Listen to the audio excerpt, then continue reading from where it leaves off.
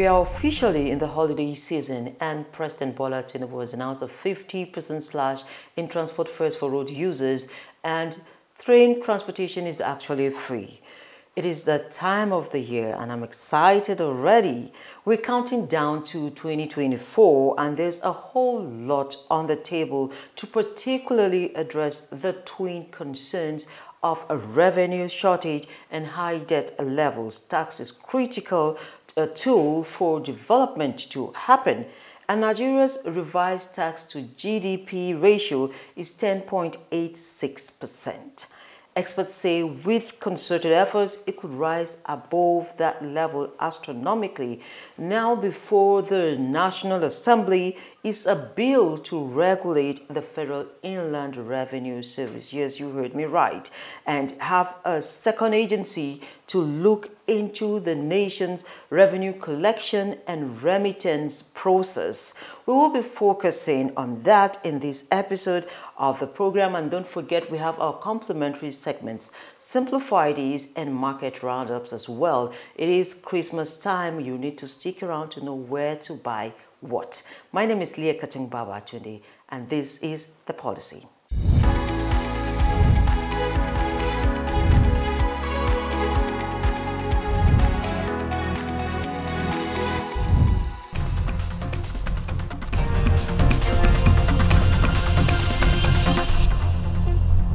Let's start the business of the day with a look at major happenings in and around the economy.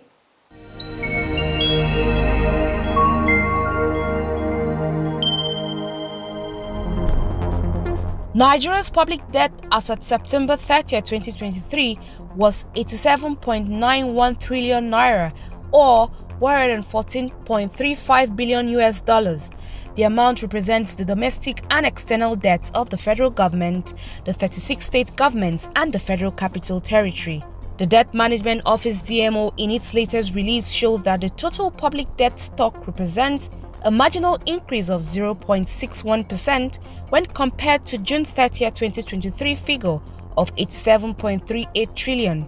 This trend is explained by the decrease in external debt from $43.16 billion US as at June 30, 2023 to $41.59 billion US as at September 30, 2023, and a relatively moderate increase of 1.8 trillion naira in domestic debt. External debt decreased due to a redemption of a $500 million Euro bond and the payment of $413.859 million as first principal repayment of the $3.4 billion loan obtained from the International Monetary Fund in 2020 during COVID-19. The servicing of these debts, in addition to other debts, the statement added, are clear demonstrations of the federal government's commitment to honoring its debt obligations. The Federal Competition and Consumer Protection Commission (FCCPC) is seeking the cooperation of Nigerians to further deliver support services to consumers in the country. This is following the recent outcry over massive counterfeits discovered in markets across the country, a concern the Commission shares and assures to work with sister agencies to protect the public from harmful practices and encourage healthy competition. The Executive Vice Chairman of the FCCPC, Babatunde Irukera, while taking a look at the progress journey of the Commission, said, FCCPC has done a lot to encourage digital talents, which he believes will in turn help the country in putting forward best practices in businesses and service delivery. Irukera said FCCPC will continue to challenge bad practices, including seeking legal redress for aggrieved consumers. The African Development Bank has decided to withdraw all its international staff from Ethiopia immediately, but the office will remain open under an officer in charge. The bank in a statement said these measures will not affect nationally recruited staff from Ethiopia, who will continue their work and remain in the full employment of the bank, as it assured them and their families of its duty of care. These decisions, the statement added, follow the recent breach of diplomatic protocol and assault by Ethiopian security forces on two of the African Development Bank's international members of staff. The statement added that efforts by Dr. Akinwumi Adesina, president of the African Development Bank to resolve the issue proved abortive. Additional said the African Development Bank remains committed to supporting the country's socio-economic development. As of 30th September 2023, the bank's ongoing portfolio in Ethiopia, comprising 22 projects, totaled $1.24 billion. The United Nations Commission on the Limits of the Continental Shelf (CLCS) has granted approval from the United Nations for an extension of Nigeria's maritime territory beyond 200 nautical miles, a move that will allow Nigeria to redraw the map of her sovereign territory in the Gulf of Guinea. Chairman CLCS Adnan Rashid Nasir Al-Zri in a statement said the development will enable Nigeria to accommodate the new area gained in an area that is known to contain abundant carbon and marine solid resources. Article 76 of the United Nations Convention on the Law of the Sea provides that a littoral state is entitled to make a claim for an extension of its maritime territory from traditional 200 miles up to a maximum of 350 nautical miles, provided it can prove that the subsoil and seabed of the submarine areas at the distance it is claiming are natural prolongations of its land territory. Telecom companies in Nigeria have told all subscribers whose subscriber identity model SIM cards are yet to be linked with their national identity numbers (NIN) to do so before February 8, 2024 or lose the numbers permanently. The umbrella body of the Telcos Association of Licensed Telecommunications Operators of Nigeria, ALTON, said it has agreed to abide by the Nigerian Communications Commission's NCC directive to delete telephone lines without National Identification Number (NIN). The NCC had on 4th April 2022 directed that all mobile station international subscriber directory numbers MSISDNs for which the subscribers failed to submit their NINs were placed on outgoing call restriction only, and that the affected subscribers were advised to verify their NINs before being reactivated. But despite the limited service restriction, millions of subscribers have yet to submit their NINs for verification, necessitating the NCC to issue another directive on December 15, 2023 that subscribers who do not submit their NINs are to be barred on or before 28 February 2024, where 5 or more MSISDNs are linked to an unverified NIN. Such are to be barred on or before 29 March 2024.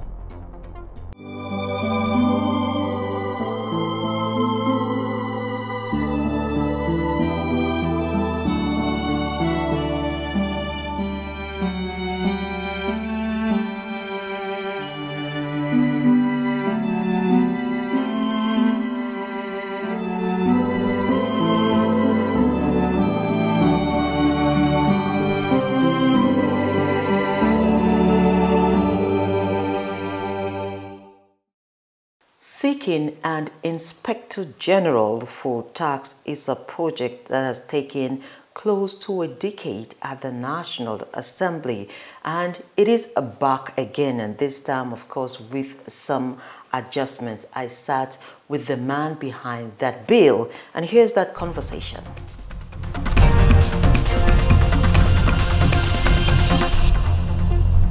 Philip Orji is the National Coordinator, Association of Concerned Citizens of Nigeria on Revenue and Economy ACCNRE that has been pushing for the passage of a National Independent Tax Oversight and Ombudsman Commission bill into law, a bill that has overgone some changes in recent times. It's nice to have you, Mr. Philip, on the program. Thank you very much. I'm glad to be here. Thank you. So you have been in and out of the National Assembly trying to push this bill even before we got to this point. And I'm tempted to ask, don't we have enough tax laws in the country yet? Yeah, that's a nice question. I think it is one of the things Nigeria need to know. Yes, the Nigerian tax law we have now is 1939 law. Wow. That have nothing that is outdated, because then there was nothing like electronic service delivery, today world of electronic service delivery, that the data operating system no longer requires such type of taxation method. So what policy tweaks are we looking at? Yeah, first of all is that all those formal method of tax in 1939 have a lot of lapses, not because they want it so, but because if you don't upgrade to today's best practice in the world of taxing, you won't get it right. So it's a different entirely, but yet, even if you do that, based on what I'm doing, I don't normally bother about what they are trying to bring up, because proclamation, declaration, rule of law is not what makes the difference. What makes the difference is what I'm asking for was the ability of the state to create a remedy enshrined in the Constitution to safeguard the citizens against maladministration from the tax operators, I mean the tax collectors, administrative excesses of the tax collectors, so that the citizens will have some confidence in the taxation system that will even guarantee that voluntary compliance. So it's not law, it's not about law. My matter is not law. We're talking about let somebody come to mediate between the taxpayer and the taxman, like so the who's FRS. that somebody? I mean, an agency.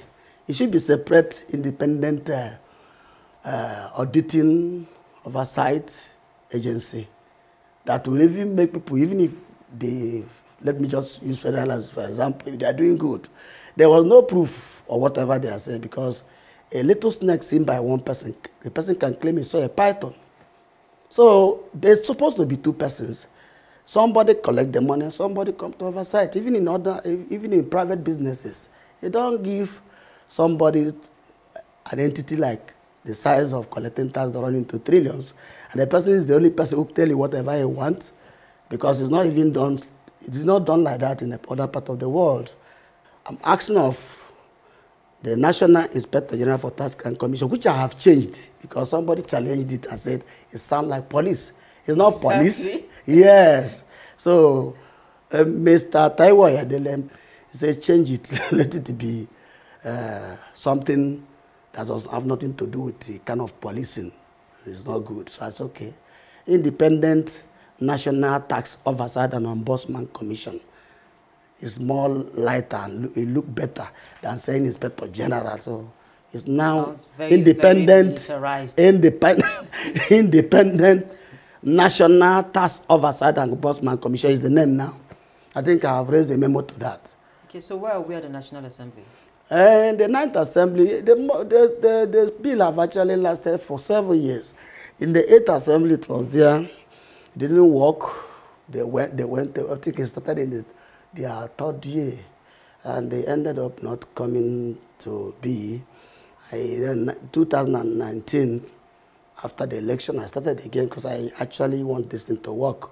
Our people, some of them are only angry. They don't want to hear anything again because one thing is that they don't even know what government is saying. Everybody's confused. So, but thank God, from 2019 to 2023, the bill is is already in the Committee on Finance, both House. The other one is sponsored by Benjamin Okezeka, now the Deputy Speaker. The other one was the former Chief Whip, Orji Philip. He did first and second reading this way. In fact, it was unanimous support. No single vote was out from that place. The other place, the same. So now that we have come to the 10th Assembly, I started again. I won't stop because it's concerning the life of people. And the people that are 80% of Nigerians are the people suffering it. The big man can find his way because he knows how to navigate. But the poor, the vulnerables, are the one paying tax. It may be widow's mite, but it's biting on them heavily. Okay, if I may come in here, there's been calls for trimming the public service. Wouldn't this further bloat the service?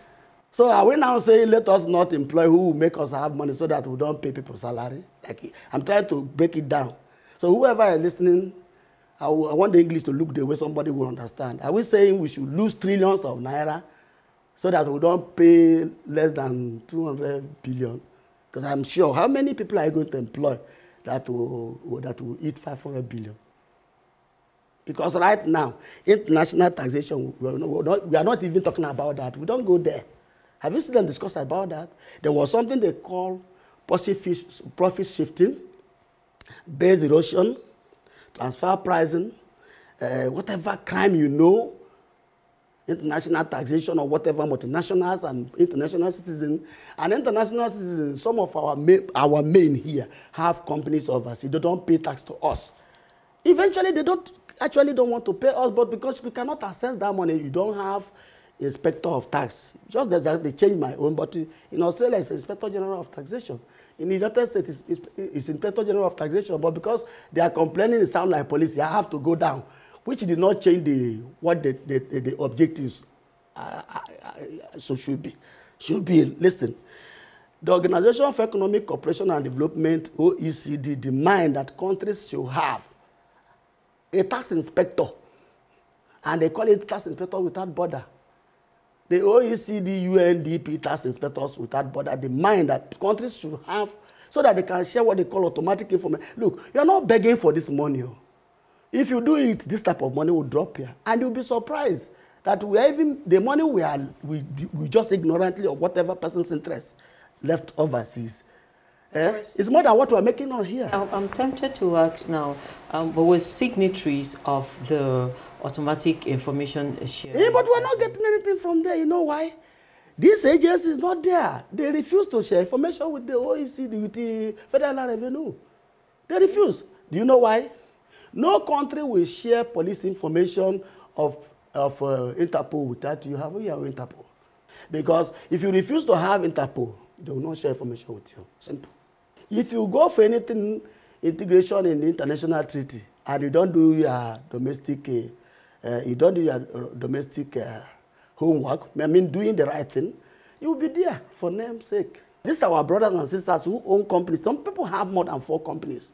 They may be in different companies, this multinational, and so they can just get people in the place they are operating, I mean the land where they come to open business, whatever type of business. Some have rolling mills. You won't know. They didn't say they are not paying, because if you're in South Africa, you pay. Everywhere you are, you pay. But we have 70% of that money. Anything that a Nigerian man pay, maybe 50% equity is his own money. When they are taxing the general money, the 50% of it, which he owns, supposed to have, inside that 50%, they take 30% of their own, because it's in their land. The other one is our own. So it's OECD law. So now, because we don't have it, all this money is stashed overseas, and you cannot touch it. And nobody will give it to you until you come and belong.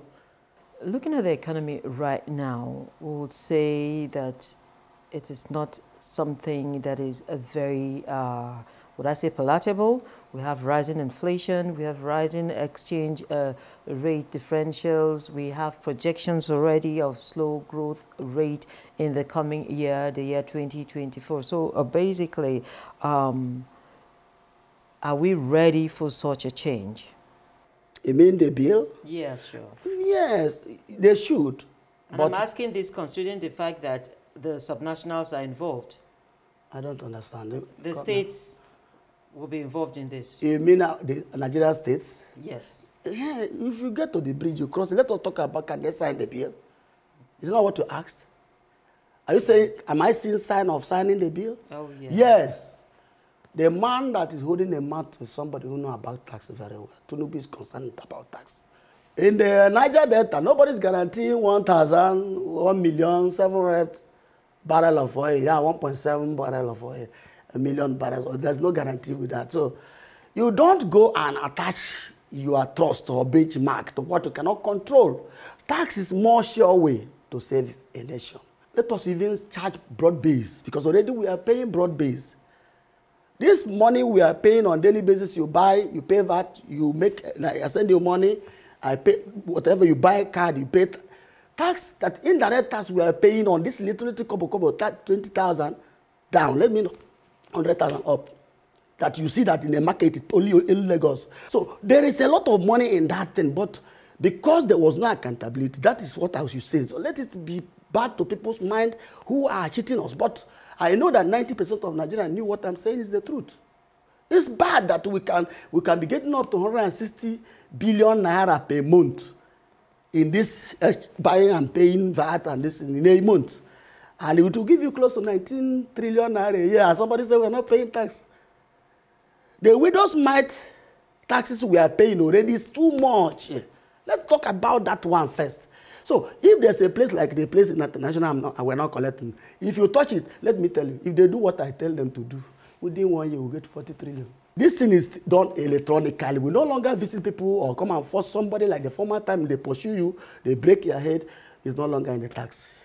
You don't need to even visit somebody's premises. So many, the real tax is even happening. The people that are not practically in your country can be still doing business in here. Don't you know that? That all these electronics operations are here. I don't want to mention them, but the truth is that they are doing business more than the people who are visible, who can go to their premises. So nobody visits somebody's premises. You pay your tax. It's a good way. But if somebody is collecting it, let the person collect it. Let somebody be a person again that will be, that the person that account will come to. So that somebody will come in and say, what did you people get for us? Look, put a remedy. Don't allow the door open so that you can catch the goat that come and steal your yam. Put a remedy that will stop it from happening. It's safer. And nobody will be hearing all this, somebody carry money run away. No. That thing is no longer the fashion in the world. Look, let me tell you what before you go.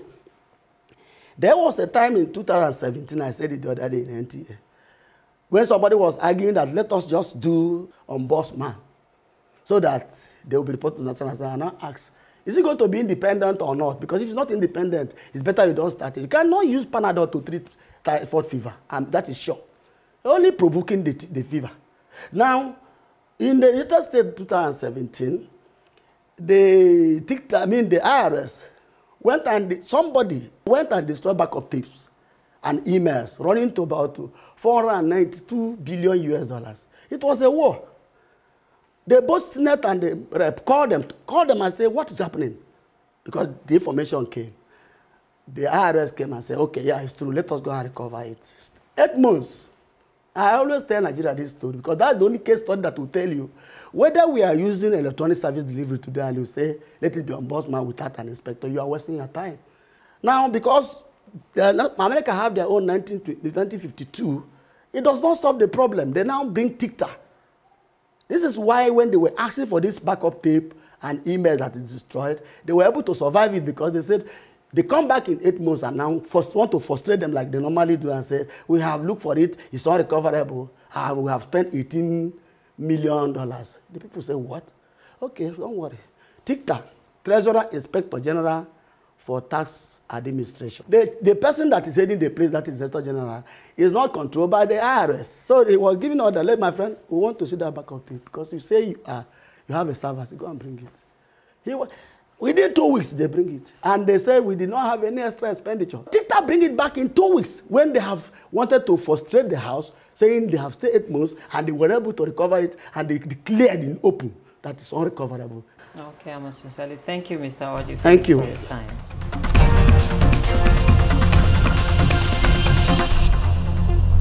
Yes, indeed, we learn every day, and in this episode, we simplified balance of trade. Enjoy this graphic illustration, and afterwards, we go to the market square.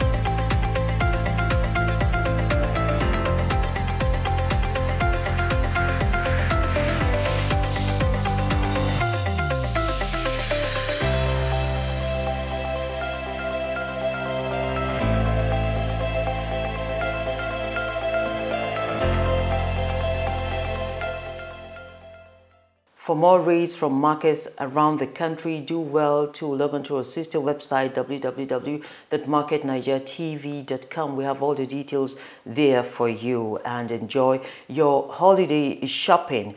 The program ends here, but don't forget you can catch up with us on our various social media platforms and subscribe to our YouTube channel. It is Saban Media Services. Merry Christmas. Have a beautiful weekend with your loved ones, and God bless Nigeria.